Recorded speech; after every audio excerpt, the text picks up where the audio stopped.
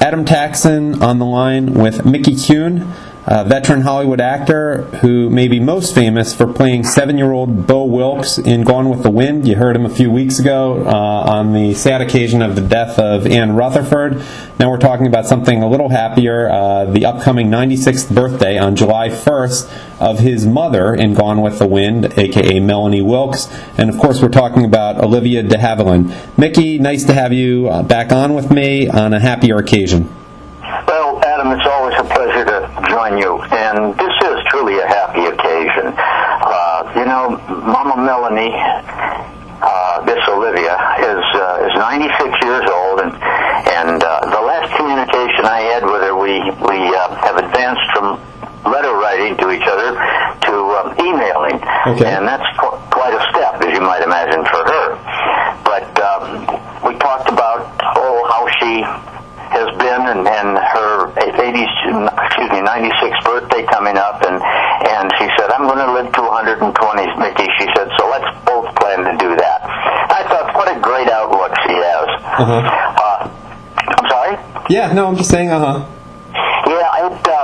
she's just a super lady. I call her every year on her birthday, July the 1st, and we just exchange pleasantries, if you will, and although I don't know her personally, as you might imagine, right. Because in Gone with the Wind, she was behind the door, so to speak, in her bedroom and dying, and I'm out in the sitting area with the rest of the cast. But I'll tell you the ironic story. A couple of years ago, my wife Barbara and I were celebrating our 25th anniversary, and we went to Paris, and we had set up with Olivia a little afternoon get-together. We were to have some champagne and canapes, and we looked forward to it, and I sensed via our communication that she was just eagerly looking forward to it as much as I was.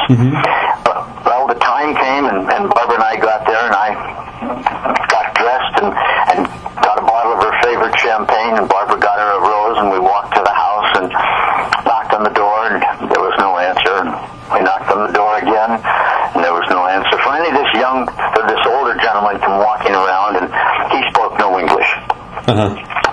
So I tried, in my very, very limited French, tried to tell him what we were there for. And I guess I got through because he admitted us to the house. And we were sitting in the sitting room, and he comes down with a note. And the note said, I'm sorry. I had, my staff had forgotten to advise me that today was the day, and bada, bada, bada. And, of course, she wasn't expecting us. So, I wrote her back a little note on a post-it note, and, make a long story short, we exchanged about 15 post-it notes back and forth, and just a treasure trove of silent conversation that means a lot to me and meant a lot at the time. And unfortunately, I haven't gotten back there yet. But my wife said, "Isn't it ironic?" She said, "In Gone with the Wind, she was behind the door," and she said, "Now that we're here, she's behind the door as well." Funny, I was just thinking that myself. Maybe not meant to be, Yeah, it's funny. You've never actually met her in person. Obviously, you filmed it at different times. And unlike, say, Anne Rutherford and Cammie King, who passed away very recently and somewhat recently, she did not come to Gone with the Wind alumni events. And just to point out to everyone else, she's the only one of the main characters who lived past the 1960s. So it's really unique. You think everyone's dead from the cast, and most of them have been for a very long time, but she is not. I just want to pass that on to people listening. That's true. And she's very healthy, Adam. She's very healthy. Wow. I did not know that. Well, what's her personality like? Obviously, I don't expect her to be just like Melanie Wilkes, but that's the impression people would have of her. Well, Adam, she's a very, very strong personality. She's very alert. When you're with her, I understand. I've talked to some people that had the opportunity to meet her, and when you're with her, she really doesn't want to talk about the industry. She wants to talk about world events, about current events, about things that are happening, and she's very, very alert to things like that. But she's got a great great personality, and she just loves to talk to people. Now she's lived in France for several decades. How did she decide to go over to France in the first place, if you know? Well, Barbara was a flight attendant for American Airlines, and she used to fly to Paris from Boston. And we've both been there several times. I worked with American, as you know, for many, many years, and we've been there several times, and we like it. We like France a lot. So we decided on our 25th anniversary, we're going back over to Paris and celebrate. And while we're there, we'll give Lady Olivia, or Miss Olivia a call, and perhaps we can get together with her. That's how it started. And then we worked on it. We worked on it for about 6 months, and we call her Mama Melanie now because that's the way she signs all of her letters or all of her emails to me. Funny.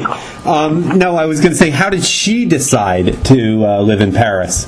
That I don't. I think she married someone over there. Okay. Yeah, I think her late husband, was from France, and they got married, and she just decided to live over there. Not the worst place to be. Let me ask you, what are some of the highlights of the notes, things that really are memorable to you from the notes and letters you've exchanged through the years?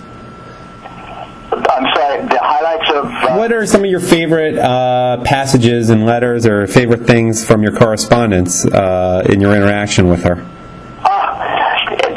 What always impresses me with her is that she always comes back with a very, very interesting letter or email, and she always asks how things are going over here, and she said, she doesn't really initiate a conversation personally, but a personal conversation, but it's all very, very up to date, and very alert. Her mind is very alert, and she just talks about everything. It's just, I couldn't say to you, well, this is the most outstanding thing she's talked about, because she talks about everything, and so intelligently that it's just, not, of course, as you might imagine, I'm in awe every time I talk with her on the phone. That's great. Well, get some good, if you talk to her this year, get some good information so you can update us maybe on her actual birthday on Sunday. And thanks as always for your time. Hopefully we'll be able to do this next year and many more years into the future. Let's hope, Adam. I always look forward to sharing some time with you and chatting about the Gone with the Wind and other movies, and I appreciate the call. All right, Mickey, we'll talk again soon. Thanks, Adam. Bye-bye. Bye-bye.